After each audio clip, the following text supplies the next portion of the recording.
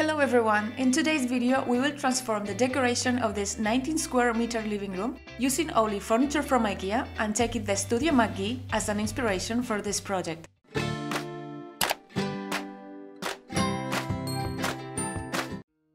These are some pictures of this fictitious living room because this won't be a real project.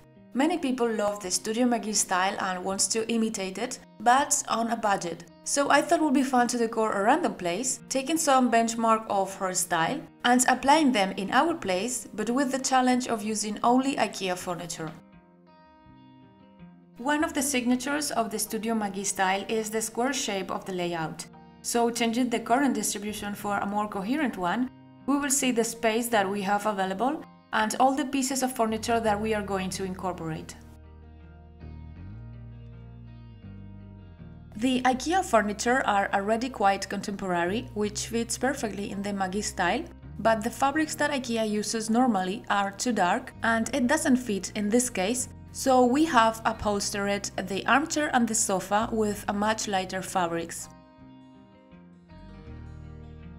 For the dining area, we have created a simple and minimalist space, mixing light woods and dark details as a contrast. So the industrial farmhouse lightings, the black bookshelf clock, the curtain rod, and the frames of the paintings will provide these black touches that the Mcgee use very often. The Stockholm chair gives the wooden and the mid-century feeling at the same time. The Billy library will give the extra storage for the dishes and the crockery on the bottom, and on the top can be filled with books and decorative objects. To the limited dining area, we have opted for this rug in a light camel color. And on the wall, we have put this Ikea painting with a coastal and relaxed atmosphere.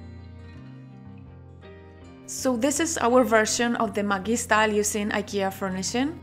And now I'm going to leave you all the prices in case you may be interested in some pieces.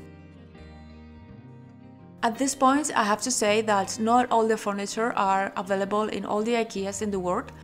But as I said previously, this is a fictitious project, so what I wanted to see is to visualize if it's possible to hack the Mcgee style with more available furnishing.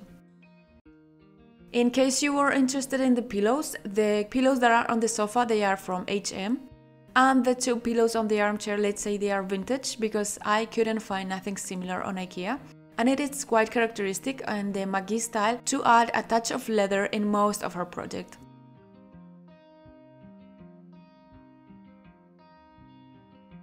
So that's all for today's video. I really hope you enjoyed it, and if you did, please give us a thumbs up. Subscribe if you haven't do so already, and we will see you in the next video. Bye bye!